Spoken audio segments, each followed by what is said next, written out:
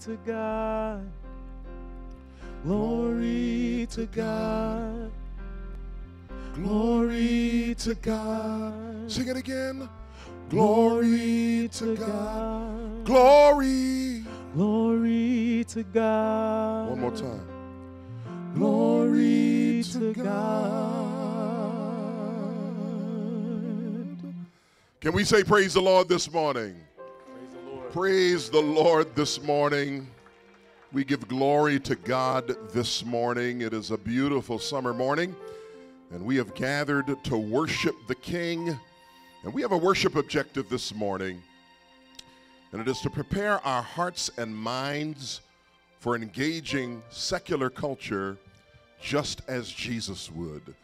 We want to prepare our hearts and minds for engaging secular culture just as Jesus would. Our call to worship is found in Matthew 10, 19 and 20. And notice what it says. Do not worry about what to say or how to say it. At that time, you will be given what to say, for it will not be you speaking, but the Spirit of your Father speaking through you. Praise the Lord. We have a scripture lesson this morning. It's found in John 17, verses 13 through 18. It is the high priestly prayer of Jesus before he left earth. And I want you to know that before Jesus left earth, he prayed not only for his disciples that were with him at the time, he prayed for you and I. He saw you when he was on earth. He saw me when he was on earth, and he prayed for us, knowing that we would be in a culture that is not always receptive to the gospel.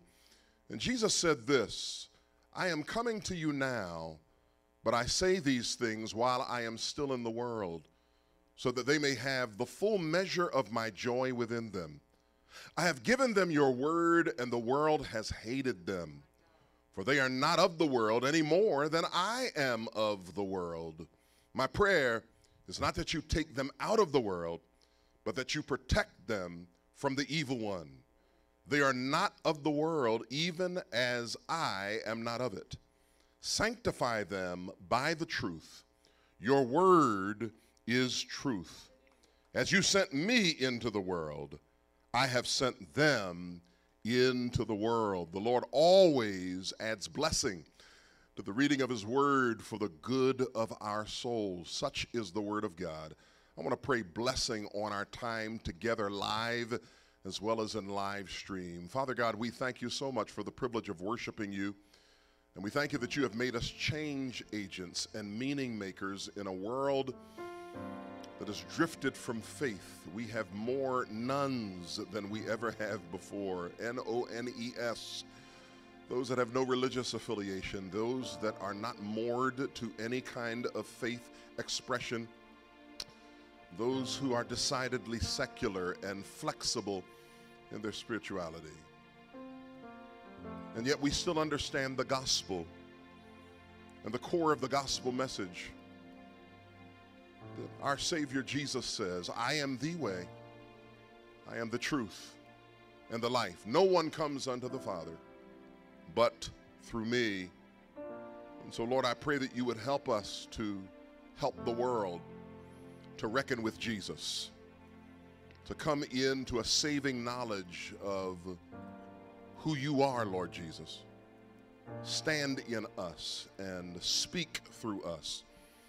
Lord, help us to listen, that we're a people not just with answers, but we're a people with questions. We're a people that know how to ask the right questions. And yes, we're a people with the right answer, as it is Jesus Christ. We thank you that you died on the cross for our sins, that you rose on the third day for our justification. And so help us to be salt and light in this world and to enter the conversation as to who you are. Have your way in our midst. We will glorify you. We will worship you until you return. Bless us this morning. Sanctify us in the truth, that we would not be arrogant, that we would not be self-righteous. For, Lord, we are aware of our utter sinfulness. And we thank you that you don't call the qualified, but you qualify the called. We declare ourselves as the called. Now qualify us, purify us, perfect us, and conform us to the image of Jesus Christ.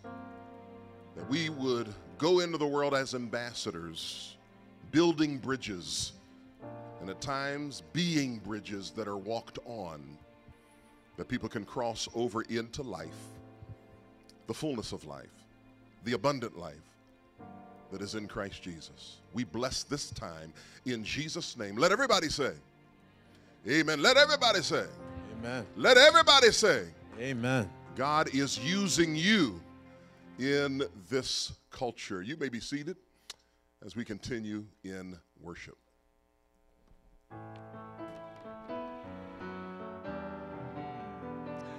How many know that when we're in Christ, the Bible says that if a man be in Christ, that the old has passed away, and behold, all things are become new.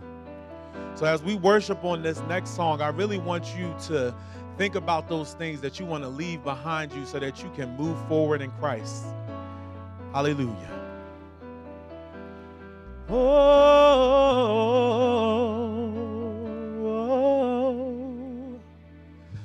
What a moment, you have brought me to such a freedom. I have found in you, you're the healer who makes all things new. Yeah, yeah, yes. I'm not going back, I'm moving ahead. I'm here to declare to you, my past is over in you. All things are made new. Surrender my life to Christ. I'm moving forward.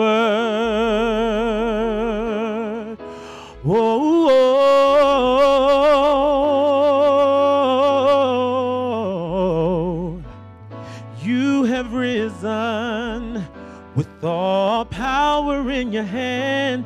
You have given me a second chance. Hallelujah, hallelujah, yeah, yeah, yeah, oh, yeah, yeah, yeah,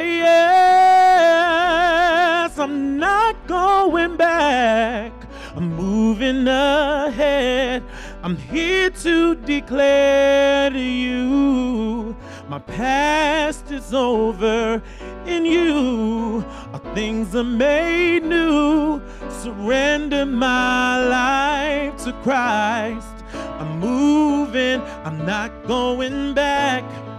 I'm moving ahead. I'm here to declare to you, my past is over in you. All things are made new. Surrender my life to Christ. I'm moving forward.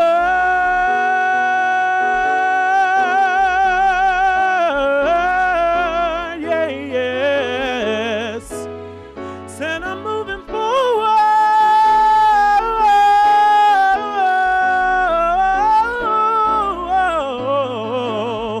Everybody sing right here. You make all things new. Yes, you make all things new, and I will follow you forward. Sing it if you believe it. You make all things new. Yes, you make all things new, and I will follow you forward. Yeah, yeah, everybody sing. You make all things new. Yes, you make all things new, and I will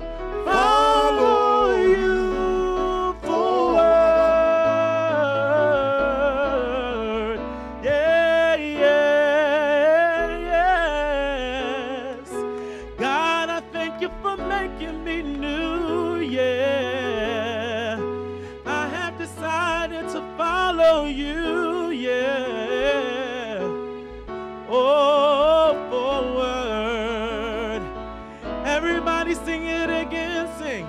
You make all things new, yes, you make all things new, and I will follow you forward.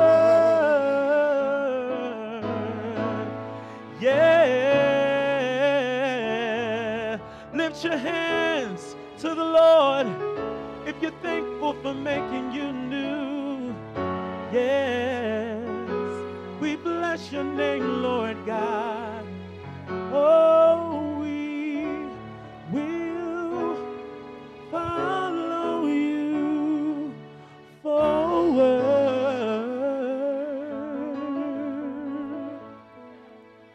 Hallelujah. At this time, we're going to put a reflection question up to allow you to just meditate on before we bring the word. God bless you.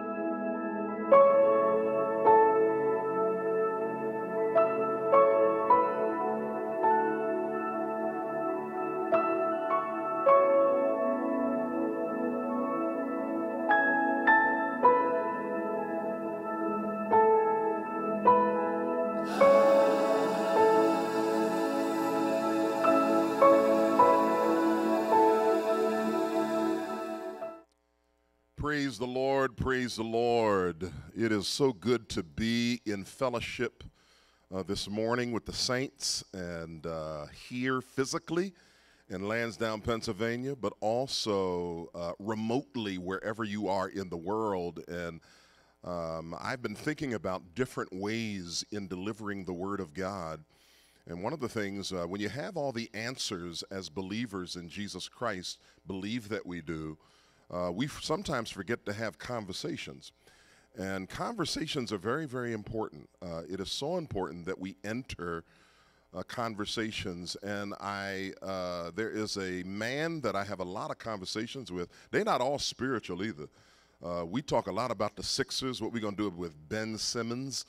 And I've softened on Ben Simmons. I've softened. Pastor Stacy has convicted me about softness and forgiveness concerning Ben Simmons and his his psychotic ability not to shoot. Yeah, he's a little psychotic about shooting. And we've talked about the Eagles.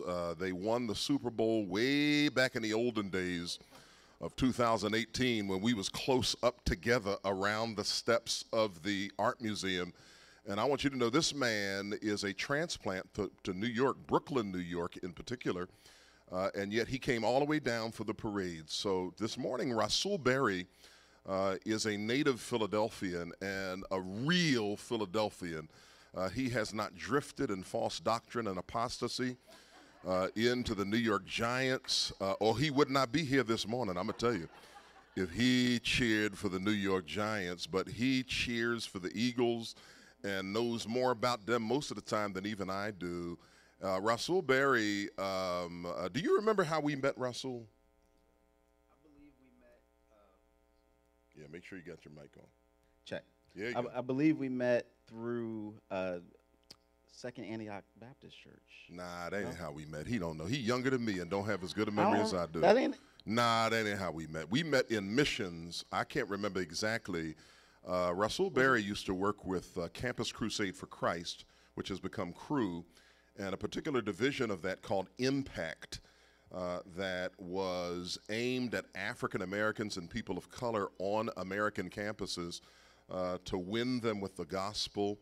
And so you had just maybe graduated from University of Penn, maybe? Yeah, and I was raising support, and there was a missions team at the church that I was at, and one of the folks recommended I reach out to you. Oh, so you came into contact with me at Second Antioch Baptist Church. Yes, I was there, and they said you should talk to Pastor James. Wow, he's a church, isn't that pastor something? So we've been supporting this brother over the years as a missionary on college campuses, and he's done all kinds of things. He's managed a singing group and rap group, and he's done all kinds of things creatively. But tell us a little bit about what you're up to now. Yeah, so I wear a couple hats right now. I serve as a teaching pastor in Brooklyn, New York at a church plant called The Bridge. We are 7 years old, and mostly our average age is about 27 years old. Wow. Turns out our church. That's and exciting. So, in Brooklyn, New York, yeah, mind you. Yeah. Yeah. In addition to that, I also serve as the director of content development and partnership engagement with Our Daily Bread Ministries. Many of y'all might know them through the little booklets with the nice little scenic pictures on it. Right. Well, we do a whole lot more than that. Yeah. We're launching a podcast next month with them called Where You're From, where we have conversations with people about faith and culture. We've done a documentary series that had me travel all over the world called In Pursuit of Jesus. Wow. And other things like that. And we still write, too, with them as well. So So Our Daily Bread has been in it's been in our lobby. It has been in a lot of bathrooms. Like if you want to meet Jesus, the best place to read Daily Bread is in the bathroom, because you got to go in there sooner or later. And so old ladies have it on their coffee table next to their favorite chair. And you said something very interesting about Daily Bread as it relates to black folks. What was that? Yeah, we talked earlier. When I first started engaging with them in the ministry, I discovered that 30% of their readership and subscribers are African American. That's amazing. Yeah, considering we're only 13%. We're only 13% of the population. So, yeah. So that is an amazing thing. It's exciting that in this very evangelical, more white environment, that a black brother like you quite dark, and you got dreads and everything, and here you are. Why would they let a brother with dreads in such an evangelical institution as Our Daily Bread? I think this really relates to what we're going to be discussing in terms of just how we engage culture. And there's really two different responses you can have to the reality of a changing demographic of America, the reality of a changing conversation. And there's either a sense of frustration and resistance against that, or a realization that we need to embrace this new wave and come in with the times and try to stretch ourselves in that direction. Fortunately, our Daily Bread has chosen the latter, so they realize, there's some things that you bring to the table that, we don't currently have, that we want to kind of lean into and reach into, a more diverse and younger community. So it was a good fit. So that is so exciting to me that you, an Ivy League graduate, one of my favorite schools is University of Penn. They have a sense of mission, and they are the largest employer in the state of Pennsylvania. And so you have that rich heritage there. Your name is Rasool. How'd you become Rasool? That ain't no Christian name. Where do you get that from? My parents had joined the Nation of Islam before I was born, and so my full name is Rasool Akbar Berry. So you like a mongrel. You a Christian. You a Christian mutt. You got a little Nation of Islam, little Christian, little So tell us more. So how did you come to faith? So after being raised in it a little bit, we pretty much drifted into secularism. And so I would have probably considered myself maybe an agnostic, in high school. Wow. And but what happened was God got my attention the way he often does among teenagers, which is through relationships. So I found myself in a scenario where I was trying to be a player and had two girlfriends at the same time. Wow. And I learned through this experience, you can't be a player if you ain't got game. So I got caught. And you can preach that. You can't be a player if you don't have game. Yeah. Somebody say amen. Man, he preaching already. Go ahead. He gonna preach this morning. Go ahead. So the girl that confronted me, she said, you're no better than other guys. In fact, you're worse because you think you're better than them.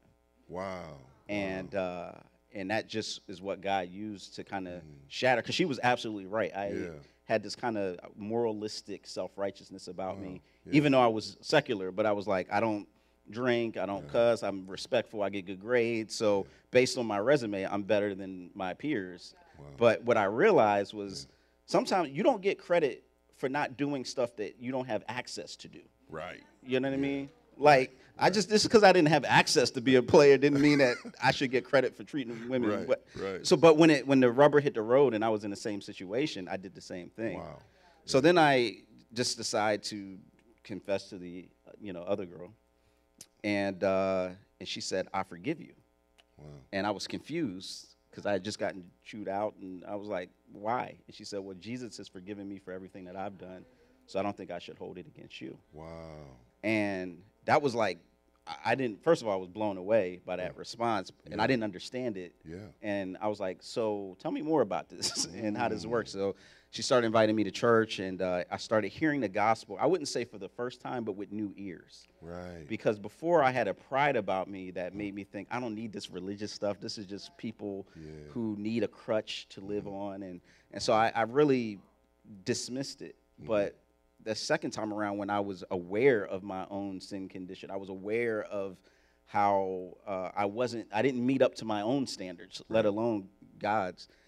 I listened with new ears and heard the gospel and really was like, man, Jesus has given all this to me, and all I got to do is just kind of live for him, and he will help me know how to live. Right. You know what I mean? And so that's what started the journey. That was right when freshman year started on campus, and so my faith journey and my academic journey kind of went side by side. So it seems like your faith, how you came to faith in Jesus Christ, was not in a traditional sense in a pew of a church.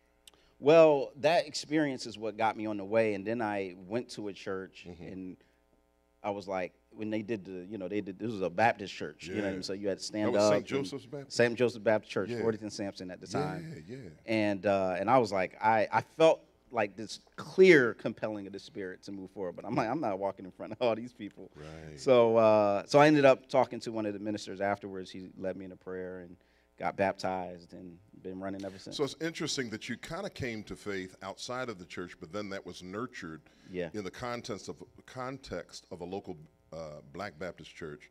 But you are anything but a traditional Christian. In fact, for many years, I have had a kind of mentoring relationship. He's really my son, and Rasool Berry is a son of CareView. He has just never gone here, that's all. But I have spent quite a bit of time nurturing and kind of mentoring this man, and he has just developed so beautifully in that just a few years ago, you didn't even want to be called a minister because you thought that was just too confining and too, it wasn't cool enough, really. That's really, he was afraid he wasn't going to be cool if he was a minister. I said, so why aren't you a minister? We had this long discussion, and now he's a made man. He's like an elder, and he's a pastor in his church. Tell me about your journey of grappling with the traditional modalities of church, when clearly from the very beginning you were called not just to the church but to the world, and you didn't want to miss your calling. Yeah, so as I mentioned, I really started to grow spiritually in college, and it was this almost like a relay race. We just watched, the Olympics. We won't talk about the men's relay 100, but yeah, we won't talk about but that. the idea of a relay is, one passes it to the next, and I really felt like my friend passed it to the church, and then they passed it to parachurch ministry, and I started getting involved with campus ministry. Right. And that really opened my eyes to the world and the realization that living out your faith wasn't just something that should look like what you do on Sunday or in the four walls or going to whatever is happening at the church, but it's what it looks like for you to live out there.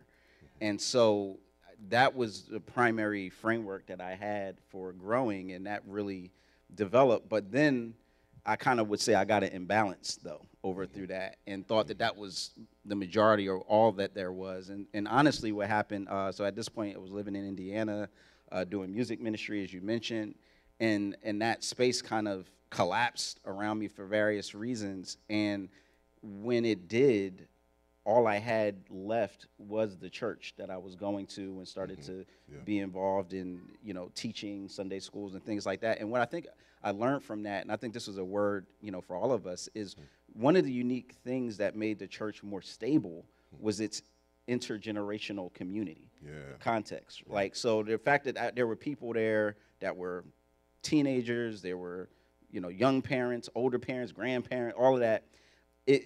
I was more than just the one thing that I had been in a kind of parachurch environment. Yes. And so that caused me to realize that I needed to be more intentional about plugging into the local church, which is kind of God's vehicle for changing the world.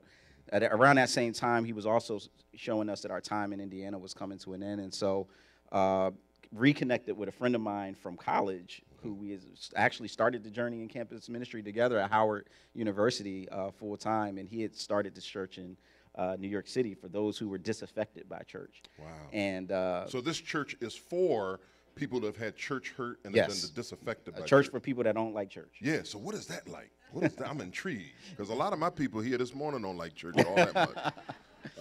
So help me understand what that looks like. Yeah, I think for starters, there's a heavy emphasis on authenticity. And of course, the two of those things aren't necessarily unrelated, but there is a tendency when something becomes more institutional and rigid that there's a certain way of presenting oneself that people just start to not be able to relate to. Yeah. And so that's when we get into the formality even of dress, you know what I mean, and even of what I look like on Sunday and all this. And so we were very intentional about just even from on stage being more casual, our worship team, all that. The other thing was doing art in at a high level. And so making sure that the worship experience was something, especially because, with the age group that we were targeting, I mean, what they're used to listening to in the music wise is on a high level. It can't be whack. Yeah, can't and be so, whack. So that also was a really driving factor to make, the art, and not just the worship, but even the design elements. So I love this like Ignite dynamic, and so even our visuals, the visual story. Doesn't that get messy when you have a bunch of folk in church that don't like church, and start asking hard questions and Yes. questioning the leadership. Absolutely. How do you navigate through, diversity of thought? Because black folk, I'm assuming your church is predominantly African American. Yeah, but we're getting pretty diverse. Yeah, too. that's good. Yeah. So, so what do you do? But even amongst the African American community, there's great diversity of perspective. Yeah. You got people in different lifestyles and Right. walks that come with their questions. How do you navigate that through the bridge, which is a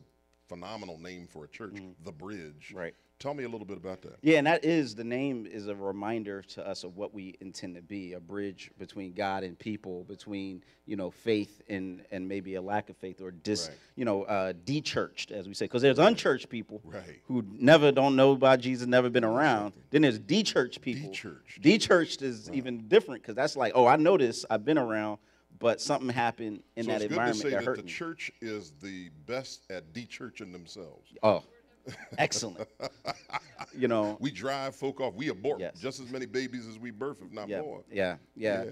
And so it becomes really important to what you emphasize and select. So, for example, someone comes in and they might be dressed in a way that's pretty provocative, or like in the old days, in certain environments today. Yeah. The priority is covering that person up. Yeah, the mother of the church would Yeah, go they'll over come there up with a and, blanket.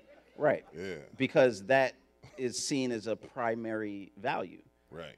Whereas Yeah. it's like, if that's who I'm trying to reach, then maybe that's not the main important thing. Maybe the main thing is actually engaging with the internal, Yes, right? Man looks on the right. outside, God looks at the heart, Yes, right. and actually engaging that way, Right. and then bringing that person along a process of discipleship where they Right. get to see something different. Yes. And those are the choices that we make that makes it look different. Right.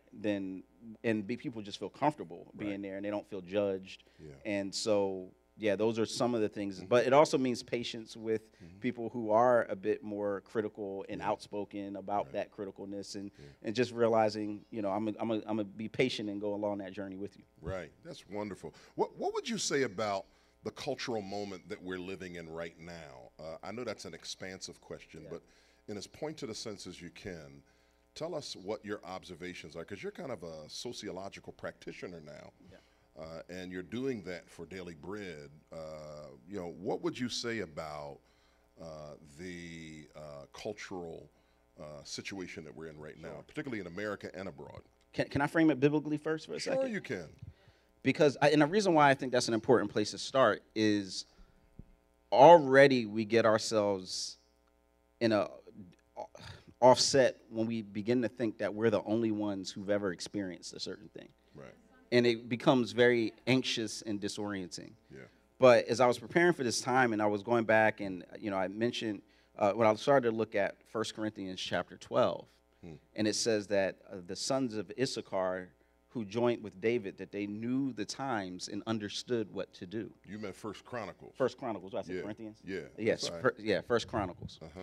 And when you look at the context of First Chronicles, what you see is, it's funny, we look at this stuff and we forget the emotional context because we're so used to the story of Saul and David. Right. But, all right, Yeah, so that's deep. the people of God demand a king. We want a king. Samuel's like, no, don't do this. We want a king. Samuel, the prophet, no, we want a king to be like the other nations. Right. So God tells Samuel, go ahead, let them get a king. He picks Saul, tallest of all of them. Use what you want, a visual representation of your strength. So they're like, yes, we finally have a king like everyone else. And he's anointed, and he goes out, but then he starts making really bad decisions.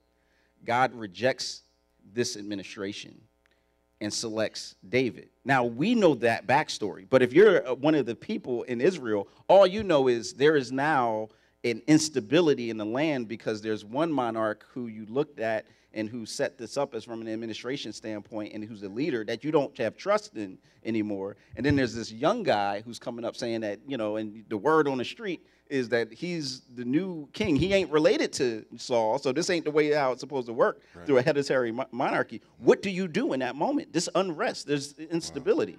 Wow. And so what ended up happening in that First Chronicles chapter 12 is it lists all the different tribal leaders and who responded and saw that even though Saul was technically in this position, that ultimately was actually David who God's hand was on. And the reason why I bring that up as a kind of backdrop for where we are now is because in these days it can be very disorienting. We had an administration who says that there was an illegitimate, election, and so there's even rivalry that happens in our own land in terms of what people think of who should be in office and who shouldn't. And in the midst of that instability and that cultural flux, what do you do, and how do you understand? Well, we have to be like the sons of Issachar, who understood the times and know what to do. And a key component of that looks like saying, okay, there is a time in which is also an increasing secularization. We feel like that's a new thing, people abandoning faith. Well, if you go back and look at Chronicles, you see that people had already been abandoning the God of Yahweh for other gods around them. This isn't new. So what is the kind of guiding light or our North Star, what it can be moving forward, is understanding the times and recognizing that, yes, there is an increasing sense of distrust in institutions and authority, because like a Saul, we had a Saul in leadership, you know what I mean, right. that destabilized things. Yeah. That there is a sense of people looking for other answers spiritually other than what they have found in the walls of the temple or the church in our context. And what do we do about it? And I think that there's going back to the two versions of what you can do when you hit those cultural, headwinds. You can either get fearful, and which causes you to like lock up and close up, or you can get faithful, which looks like being trusting God and seeing opportunities instead of just seeing threats. Interesting. And I think that's the decision that we make every morning when we wake up. I can look at, it reminds me of when the 12 spies went out, to spy out the land. And they all, like, the ones that we don't realize is that the 10 who said it's a good land, but these giants out there are all around, and we look like grasshoppers in their eyes. It's funny, they were saying what the other people saw them as, like they assumed that. But the point is, they were telling a story that was not inaccurate on its face. They gave accurate information. The problem was they also gave interpretation of that information that said, therefore, we can't do this. Right. Whereas Caleb and Joshua, same information, but said, it's a good land. God has given it to us. Wow. He set us up. We can go. Wow. And that's the question that's before us as a church is, are we going to see it like the 10 who said, we got to retreat, or the 2 who say, we got to move forward? That is a word from the Lord this morning, that we can see the divisiveness of our culture, but not participate in it, as sometimes we do. And sometimes we're divisive in the name of Jesus, which is a misnomer. So what do you make of, in light of the murder of George Floyd last year, what do you make of the racial reckoning that seems to be going on in our culture, particularly around the idea of CRT? So deal with the first part of that question. So the racial reckoning, and it's an interesting concept because in one sense, black folk been reckoning with race our entire lives. Like right. That, it wasn't new. Yeah, ain't nothing new. But what, I'm old enough to remember Rodney King. Yes. I'm connecting the two names because it's like my mind is like seeing the same thing. Yeah, right. But I'm old enough to remember what I thought was outrageous and could never happen, right? That these police officers who clearly beat this man, savagely could be acquitted.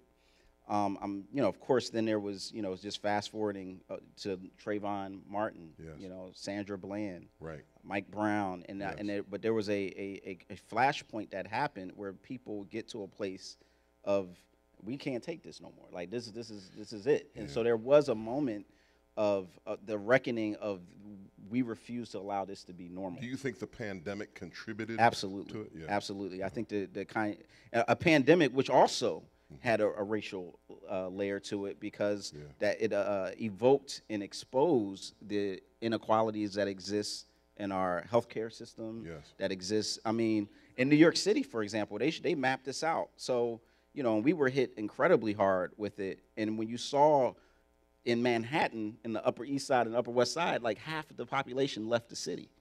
Whereas in Brooklyn, which was hit even harder, most people stay because they don't have the means. They don't got a spot up in Martha's Vineyard. They don't have a spot, to just go in Aspen and just go, I'm just going to work, So all of those things. And then who had to be the frontline workers who were, working at the supermarkets and driving people's cars and stuff. So yeah, there was a increased exposure with that, the sense of social isolation. you know, what I realized when we led a massive protest through our church in June of 2020, and I recognized there was a form of therapy in coming together and just saying, you know, there's a sense of solidarity that you can even feel more alienated from because of the pandemic. So I do think that both of those are related. So what ended up in those, and you can't talk about the CRT hysteria without talking about George Floyd. Right. Because what happens is, I mean, you might not realize this, that summer 2020 was the largest protest movement in our nation's history. Yes. I mean, including the 60s. Yes. Like, that never before have we seen that many numbers of people coming out. There's a whole lot of white folk marching, too. Oh, a whole lot. Yeah, at our lot. church, I mean, our protest at the church, it was a diverse evangelical, like Asian, Hispanic, white, you know, they were, you know, in significant numbers. And so at that point, everybody changed their tune. The NFL, who was used to against you know, protests, we sorry, we about, you know, Black lives, everything NASCAR. changed. Everything. NASCAR, right. Yeah. But there also is a backlash to that. There's always a backlash. A blacklash. Yeah. There's always a backlash to when progress happens. Right. And so people try to interpret their world with the same narrative that they've always had.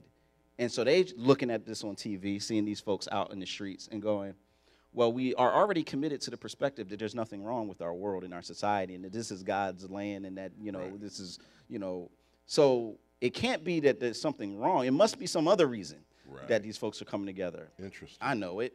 It's this ideology that has crept into society that's really Marxist in its base, the boogeyman of Karl Marx that continues to capture the imagination. And that's why. So when we look at CRT stands for critical race theory. Right. How would you briefly define CRT? Yeah, and anytime I speak about this, I always mention there's two versions of CRT. There's the actual version, and then there's the boogeyman that is what oftentimes you see talked about in particular. Start with the boogeyman and then give the accurate one. Yeah. So the boogeyman version of critical race theory is a worldview designed to destroy America by dividing people among race and essentially saying white people are innately evil for being white and that black and brown people should therefore take over because we're not evil like they are. Right. That's essentially their version. Yes. The actual version is basically a way, if you look at the history, what happened was Derek Bell, who was considered the kind of founder of critical race theory, he was a NAACP lawyer, legal activist, who was helping with when Brown versus Board of Education was decided in 1954 and made separate but equal doctrine, you know, illegal, and said there is no separate but equal. We have to have integration in our public institutions. Most activists thought that this was going to be the silver bullet that created the equality in our society. So fast forward 20 years later, he's Harvard law professor in Boston where there's still fights happening over busing, and he's trying to figure out, well, why didn't this work? We thought that this was going to work.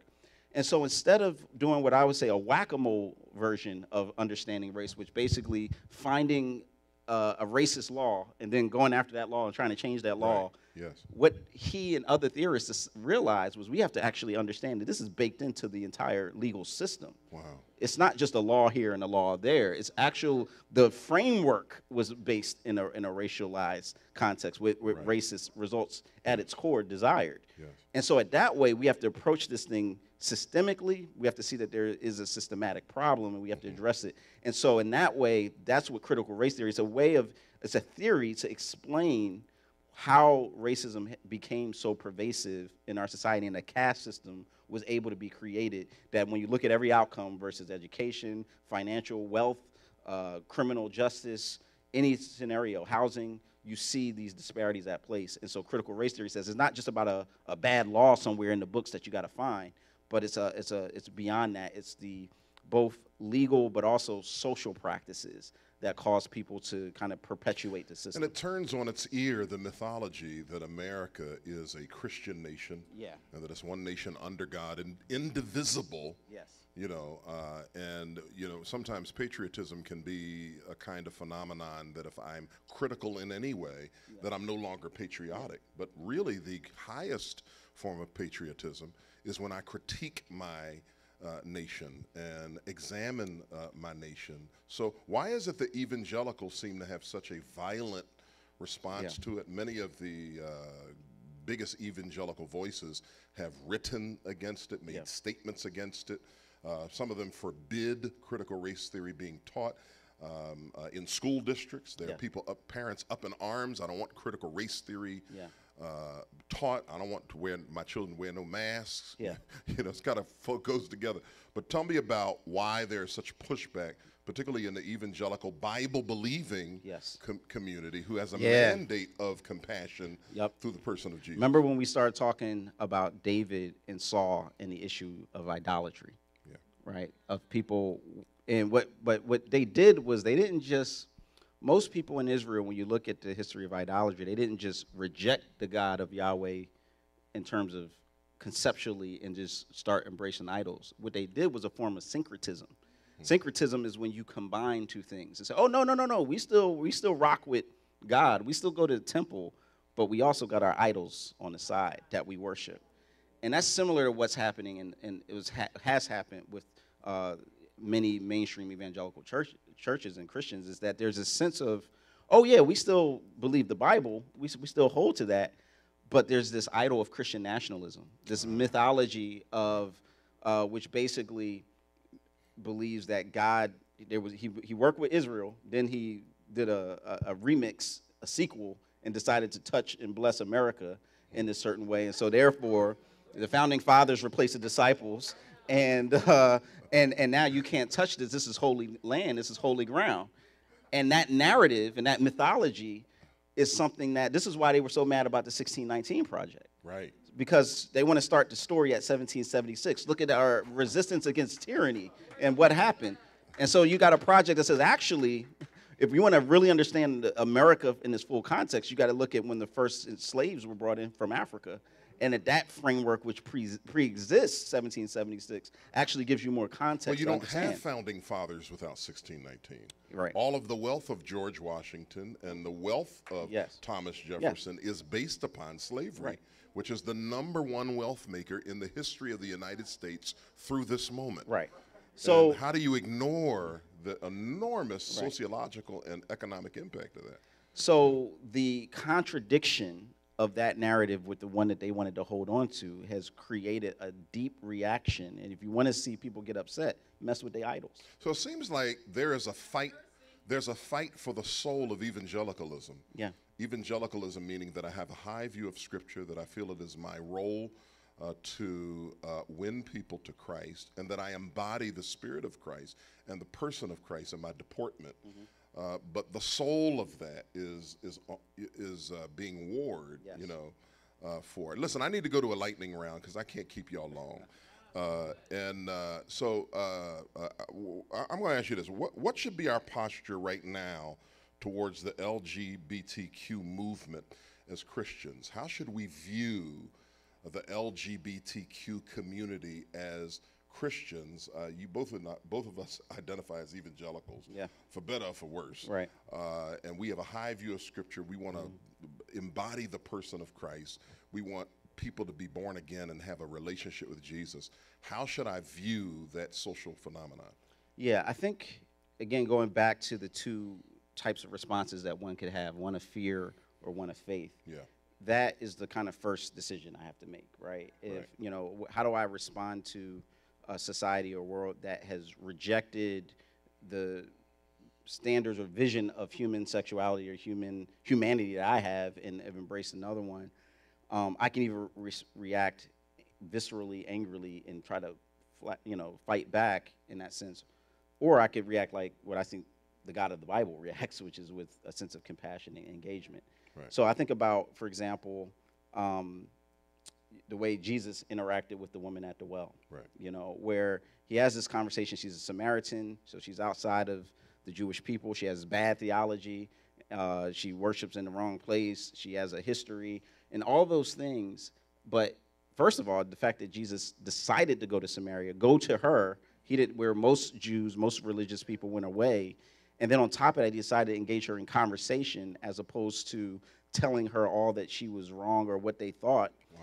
that was a paradigm shift and made her an incredible evangelist. Wow. And I think in the same way that the evangelical church has done such a disservice in alienating people that they don't even understand fully, that we have a terrible history. If you go back to the AIDS crisis and the accusations that it was a gay plague, this was God's judgment, and just all this sort of just hurt that has come across because of people just being bad people to each other, like not even loving, that has been there's a whole lot we have to undo in being able to engage and share in a loving way. Yeah, so it sounds like we can't, because we've had this kind of hands-off idea towards the LGBTQ community. Yeah. And meanwhile, we got folks shacking up in the church and knocking boots and doing all kind of stuff. Right. But then we identify that particular sin or lifestyle and try to kind of marginalize it. So it sounds like you're saying that we should engage people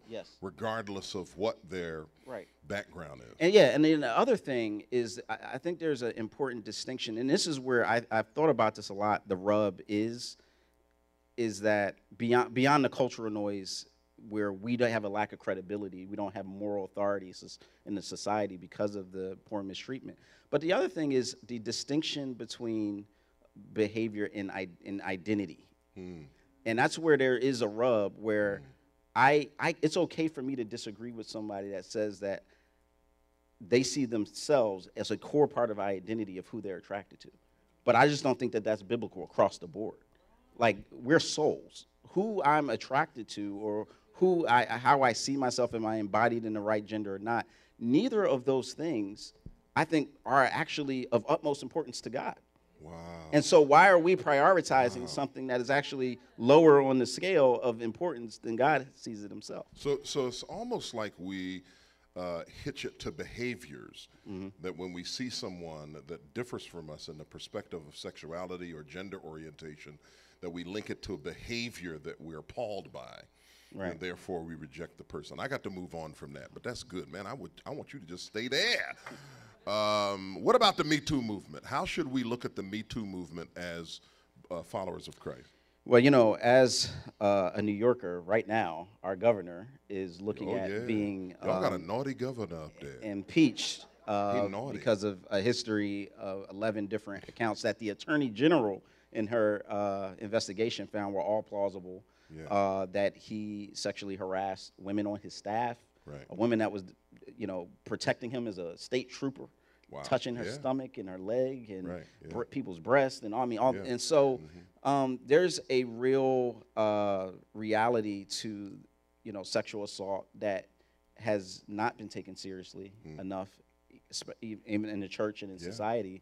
And the idea of listening to people who aren't normally listened to, I think the two of those things are related to both the issue we just got finished talking about in terms of sexuality and gender, but also in terms of sexual assault. And this is the tough part, is like when I'm in a position as a man where I don't necessarily have to listen, like from a societal standpoint, like I'm kind of considered a certain way.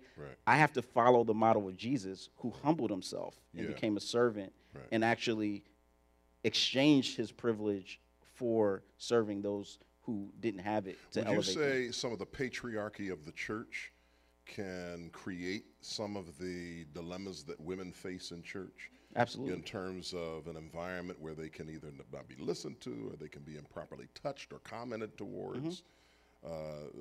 Say a little bit about that in terms of how some of the, I don't know if it's a hidden patriarchy or whether it is just an assumed patriarchy, meaning that men are in charge. Men are in charge. We run this, and we just let y'all come and give and serve and run our church. So do you think that, Fiza, speak to that a little bit? Yeah, someone who's really helped me understand this, she's a professor named Carolyn Custis James. She's author. She wrote a great book called The Gospel of Ruth, where she did a full study of the book of Ruth and kind of showed the gospel insights from it, and also half the church. But one of the things, she wrote a book about men too, called Maelstrom, and looked at, but in that book, she said one of the big misnomers is that patriarchy is the message of the Bible.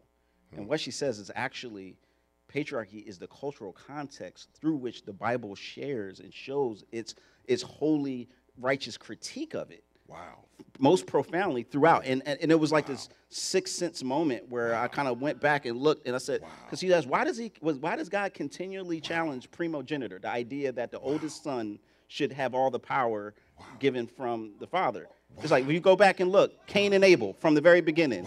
You know, the older kills the younger. You go to, you know what I mean?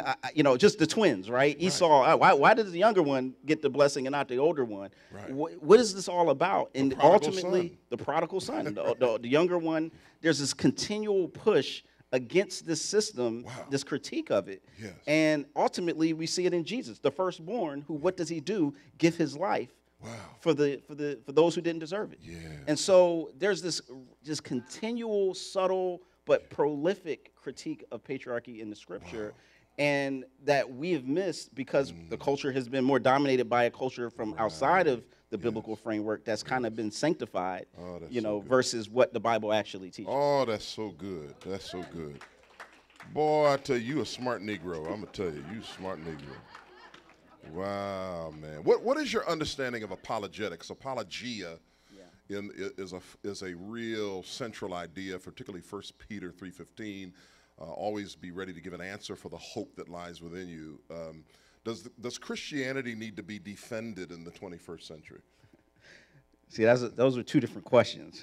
He likes to do this. Anybody get in a conversation with Pastor James and he throw you good questions and you be like, can I call a friend? No lifelines. No lifelines.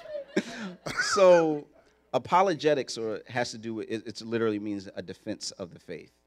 But it's different to engage in apologetics than to feel like Christianity has to be defended. You know, I like the way C.S. Lewis put it, where he said, you don't have to defend a lion, you just let it out of its cage. You know what I mean? Like, I don't have to defend Jesus. He's Lord of everything. And the reality of who he is self-evident in all of creation and in my own life, right? But humanity suppresses the truth, you know, Paul says in Romans. And so as a result of that, what I see my job is, and as an apologist, is not trying to argue and have to try to fight for God because he can't handle himself and he got bullied on the schoolyard by some atheist named Richard Dawkins. Like, that ain't what's going on. What is actually going on is I am trying to help someone take away the obstacles that prevent them from seeing the glory of God that we talked about. And the glory of God can be overlooked and obscured, just like the clouds in the sky can obscure the sun, based on various personal issues often that we have. That going back to hurt in the church, somebody hurt you, hurt in life. I was just telling Pastor James about a conversation we had at a restaurant. I had at a restaurant a couple weeks ago. And the hostess at the restaurant saw that she knew our lead pastor and was talking, and she kind of does that thing that oftentimes people do when they see pastors. Say, I'm gonna go back to church. I'm gonna get it together. You know, we just was chilling. But but what she ended up disclosing was her mother had been a minister who was a strong evangelist, and what was the turning point of when she stopped going to church? This young lady was. A month before she was going to graduate from Spelman, her mom passed away of cancer that she had been praying about for years and fighting, and she just couldn't understand and wrap her head around how God could let someone that was so faithful to him die when there's all these unrighteous people that she could see that were living. And in that moment, I think it's important to understand apologetics, again, has to go more to the heart than the head. Yes. You know, I could talk about the presence of evil and all this stuff in the world, but at the end of the day, I needed to listen, empathize with her, and just share. Perhaps there's something you can't see. There's an angle that you're missing. That maybe by drawing closer to God with your pain, you can maybe the exquisite nature of your answer, Rasool, is that you didn't give an answer. Right. But you created deeper questions. Right. That perhaps there's something you can't see that God is up to. Our time is winding down, and I want to ask you about active listening and empathic interactions that we can have with people in the culture that is modeled in Christ. You talked about this idea of engaging in the cultural conversation, and you said something very interesting a little while ago to me about software, hardware and middleware. Can you say a little bit about that, about how we engage the culture? Yeah, so oftentimes when we have theological conversations or we try to think about how do I live biblically, we go to two places. We go, okay, what do I know is true about God? What do I believe? And so therefore, what do I do, right? What do I believe? What do I do? And often when we have these debates even about CRT or the cultural conversation and race and justice and sexuality and like that seems to be, well, I believe this, so I do this, right? Right. I believe God is holy and good, and so therefore that means I got to cuss out people or reject people who don't believe like I do. But what we miss is this thing in the middle called middleware, right? So middleware is so say that again. computer, Software would mean what? software is the theology. My theology. That's what runs the device, right? Right. Like, I got an iPhone. Got it. You have an operating system, the software that is built that runs. Right. That's the idea. And the hardware would be is what? the phone itself that allows you to access the software and to actually. But do as it what you relates do. to faith, software is my theology.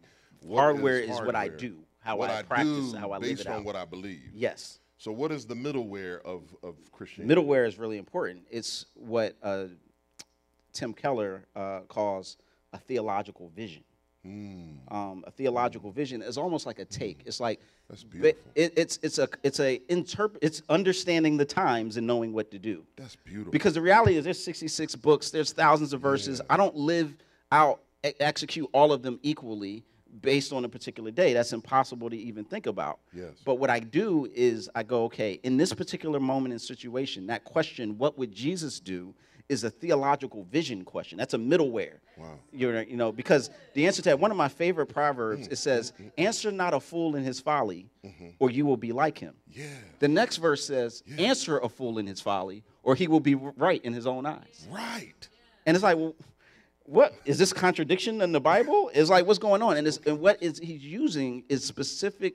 It's wisdom. Wisdom. Like it's saying that depending on the circumstance, the best way to respond to a question or an issue is to not respond at all. To keep it moving. Yeah. You know what I mean? If I'm seeing a bunch of Hebrew Israelites on the corner and they yelling with a microphone and and they see that I got a Bible with me, and they say, hey, Christian, and they, I'm like, this ain't the time, the place.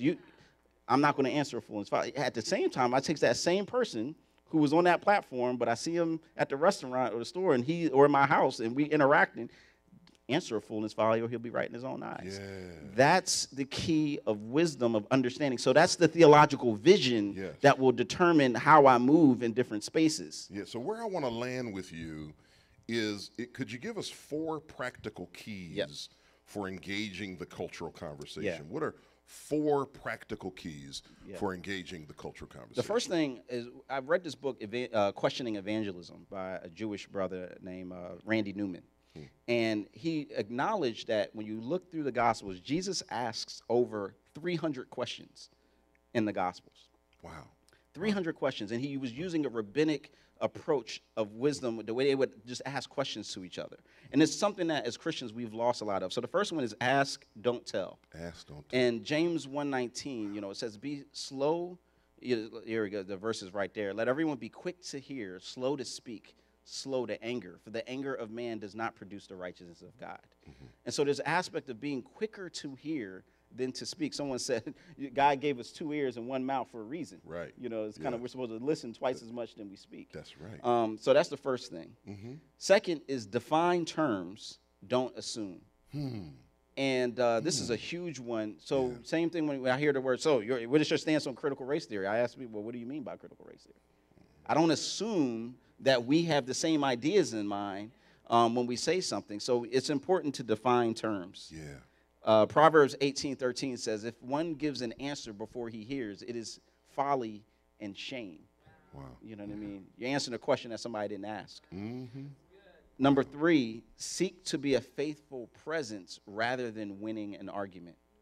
This is a very important one in terms of this idea of how do I live in a cultural context in which there's so much pain attached to people's Christian experience. Well, maybe if I look to just be faithful, I don't have to kind of come out with a conclusion. And you know what that does is it lowers the temperature and it gives you less pressure, because now you don't feel like God is looking at you like, man, if you don't do it right now, it's not going to happen. It's just like, I'm just going to give you what I have.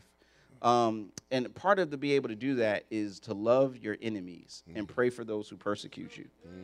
Being a faithful presence means that you're not going to look like you're winning. You might even look like you're losing. But because I love the person more than my desire to win, I'm going to stick it out and be there for them. Yeah. And then the last one is be okay with not knowing, but do not remain ignorant. This is one of my favorite because you know what? Sometimes the best answer to a question is, I don't know.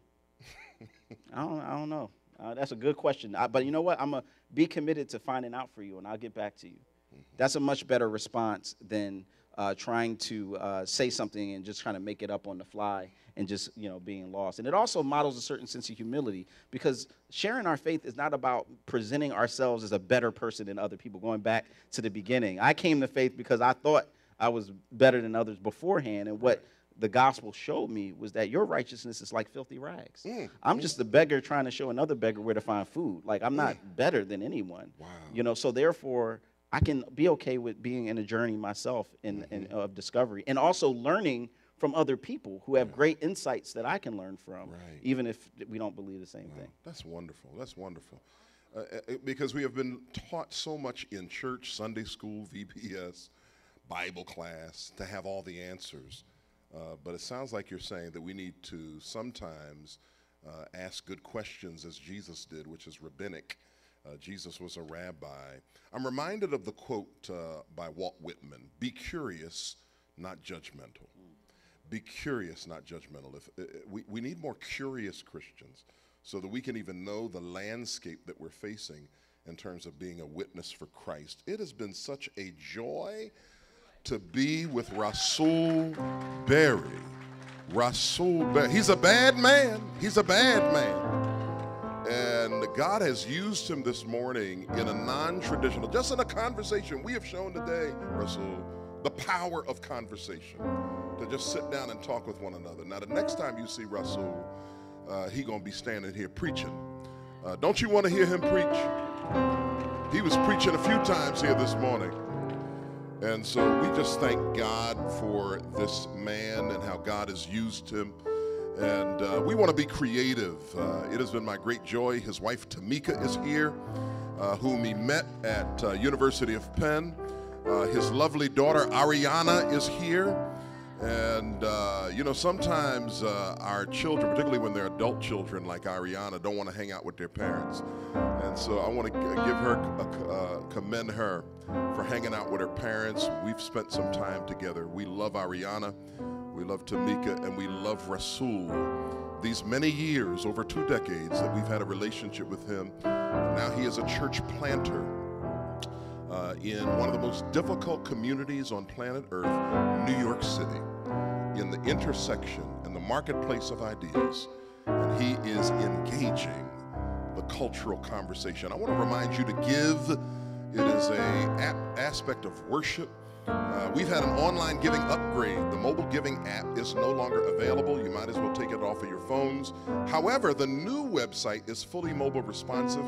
So while it is not in the form of an app, the giving app, you can go right to the website with your smartphone, and it's very much upgraded. It is a lot clearer, and you'll find that the giving experience is much more streamlined. There are ways to give. You can give online with the link and click Give Online. You can also give via the Cash App, PJ Samaj, for the love offering, as I don't live by salary, but I live based on the generosity of God's people. And CVCC Resources is for all other offerings. You can also give on Venmo. CVCC Resources is the username for Venmo, PJ Poimain for the love offering. And then, of course, you can give by cash or check. You can come and drop off your offering between the hours of 11 a.m. and noon. We shall be here practicing social distancing. All of us have on masks, and we're social distanced right now. The same is true when you come.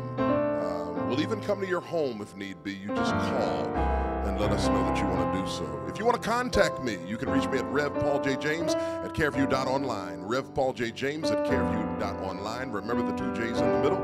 Or you can call me at 610-259-CARE, 610-259-2273. Send your prayer request to Deacon Alice. Her email is alinew2@yahoo.com. alinew2@yahoo.com. We want to pray for you in our push-up groups and in and a part wherever we are.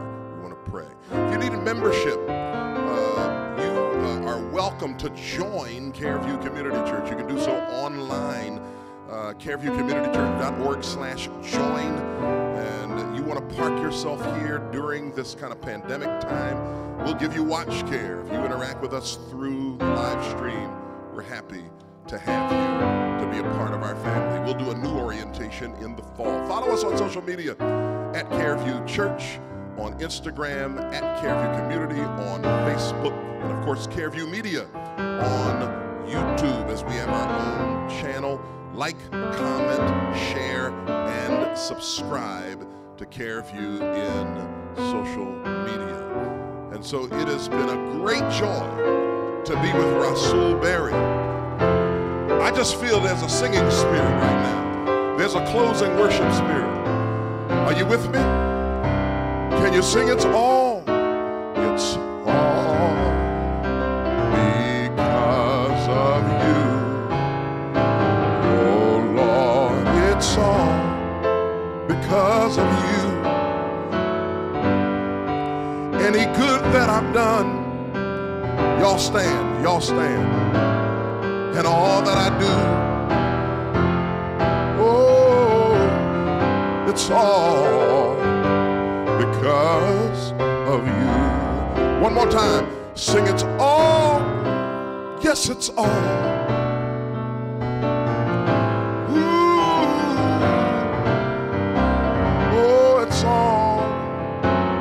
Because of you, any good